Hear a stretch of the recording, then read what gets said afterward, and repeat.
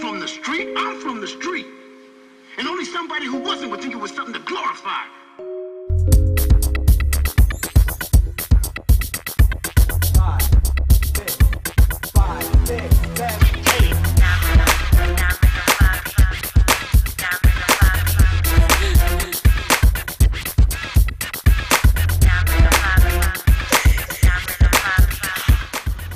I'm a street dancer. You know, I grew up popping in the Bronx, so for me, popping was the thing, and drugs is not an option for me, period.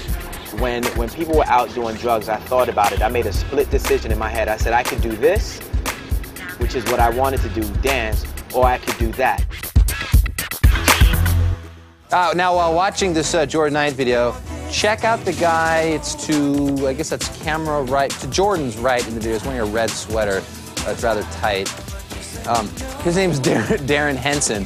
He's actually the choreographer of the video. And you'll notice that, well, he's just better than everybody, I guess. He's just better dancer than everybody there. I've choreographed for such artists as Michael Jackson, Prince, NSYNC, Britney Spears, Christina Aguilera, Jennifer Lopez, Vanessa Williams, Donna Summers, George Michael. I mean, the list goes on and on. Won the MTV Music Award for a video called Bye Bye Bye.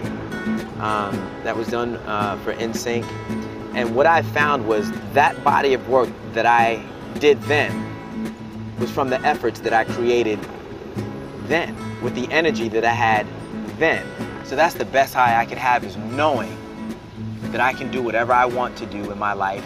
I can change my life and make it even better, and I can help change other people's lives. For me, dance was used as a tool to make me feel good about myself.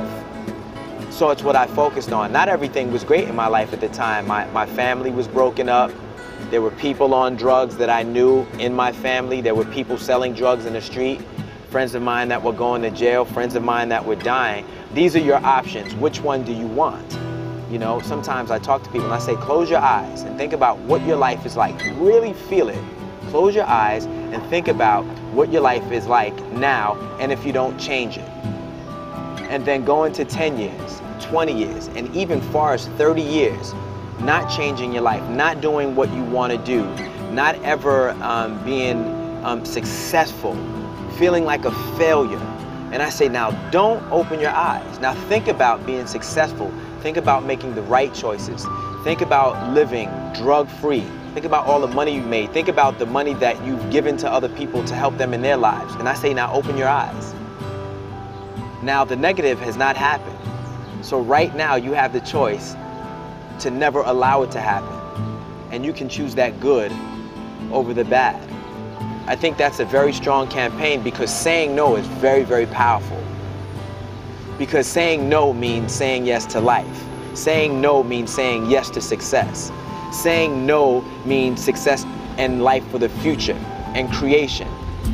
So it's not just saying no, it's saying yes to all the great things that you can call to your life. 5, 6, 7.